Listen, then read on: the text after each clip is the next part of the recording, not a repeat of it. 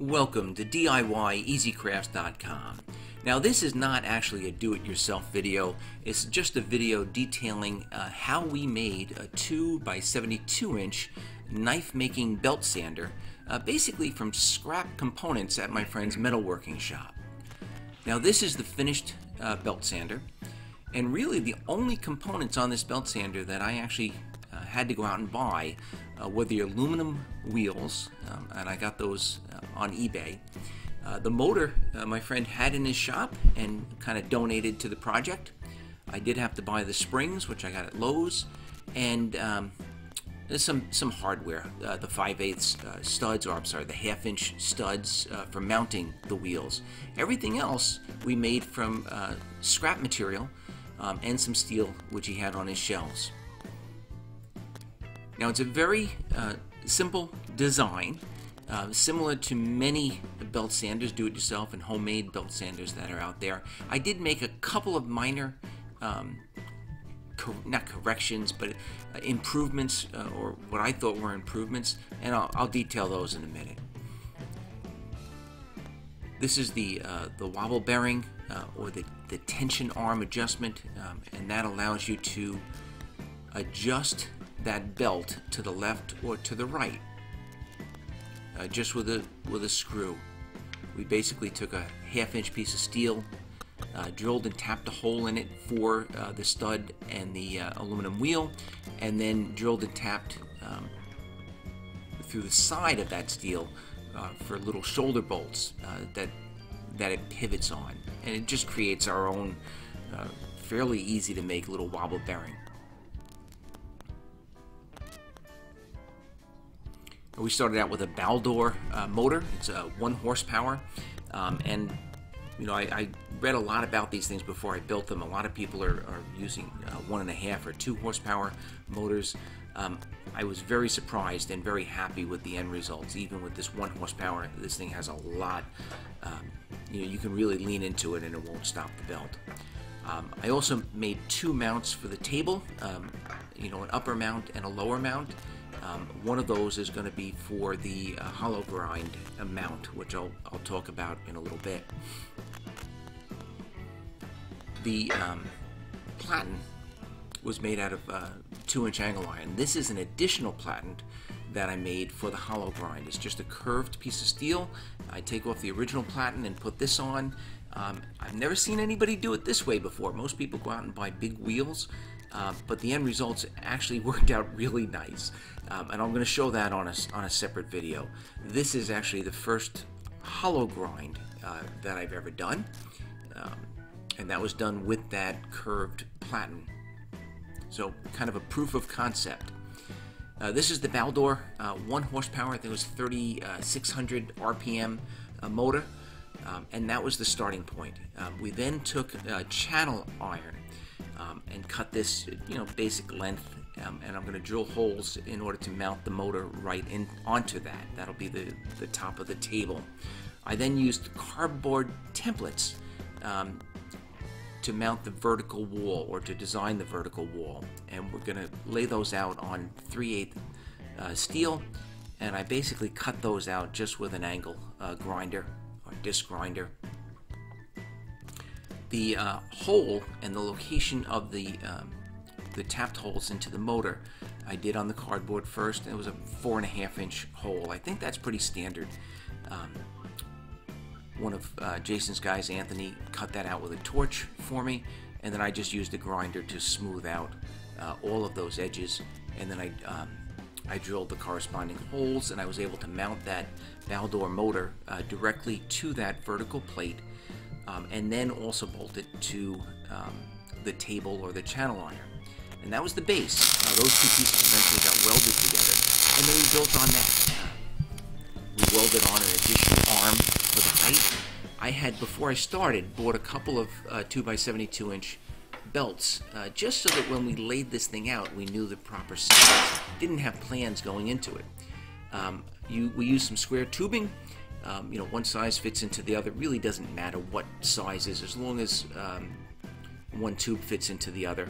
I did use 2 bolts on each tubing so that they were really firmly held against each other. I did have to buy the studs, as I mentioned before. Those I got from McMaster and Carr.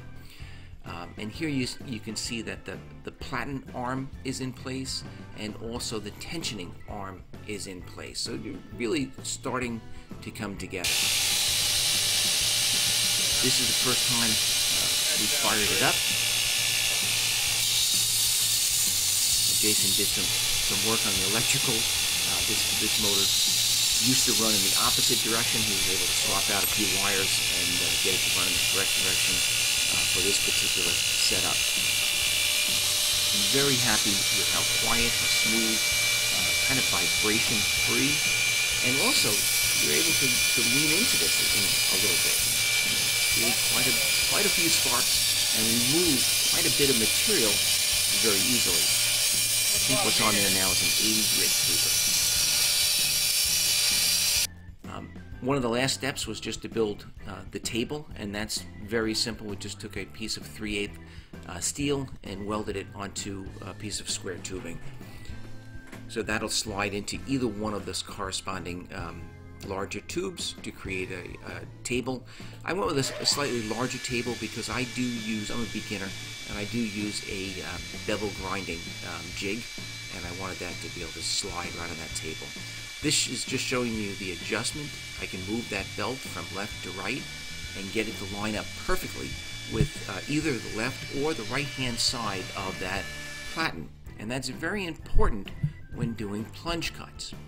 Now, the first time I'm trying this out, I'm trying it out on one of the water jet blanks that I had made up. I'm going to try it out on one of the smaller blanks first. You can see my bevel jig and also my plunge jig in place there. The plunge jig basically just prevents that sanding belt from going too far, in this case to the left, or creating any marks too far to the left. And the bevel jig holds that piece of angle iron at the correct angle so that when I'm grinding it's very consistent. A lot of people freehand this stuff. Like I said, I'm a beginner. I'm going to use the jig and I'm just going to slide it along that table. But this is my very first attempt at doing a grind on the new sander. And like I said, a world of difference from the 1-inch belt sander I used to have. Swapping out the belts, very easy. You just pull down on that tensioning arm, take one belt off, slide the other one back on, kind of get it lined up before you put the tension back on. Notice that I'm leaving the knife blank in place, still clamped onto that bevel jig, and now I can continue to grind, in this case with a 400 grit sanding paper, without losing the placement or the angle. So that when you go back to doing some more grinding, it's going to continue right where you left off and smooth out all of the lines from the coarser grit sandpaper.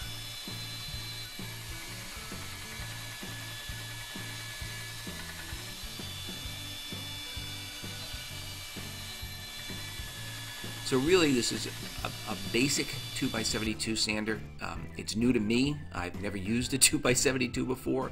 I was thrilled with its power and ability to move a large amount of material very quickly. The only modifications really that I did to this that make it kind of unique is that the number of bolts used for each square tubing to hold that table firmly and not tilted, and then also that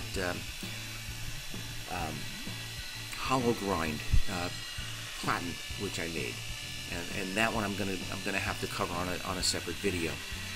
I did also try it out on a larger blank. This one was also a water cut blank, and this is a large cleaver, probably 10.5 inches long, so quite a bit of material to remove on this grind, and you can see that this grinder makes quick work out of it.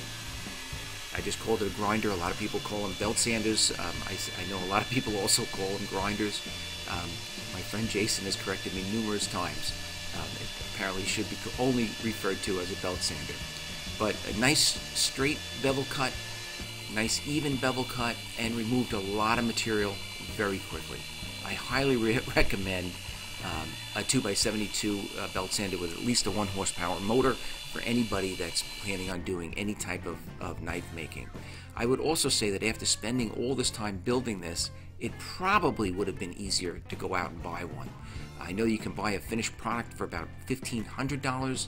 You can buy the majority of the hardware without the motor and the wheels for the $600 range.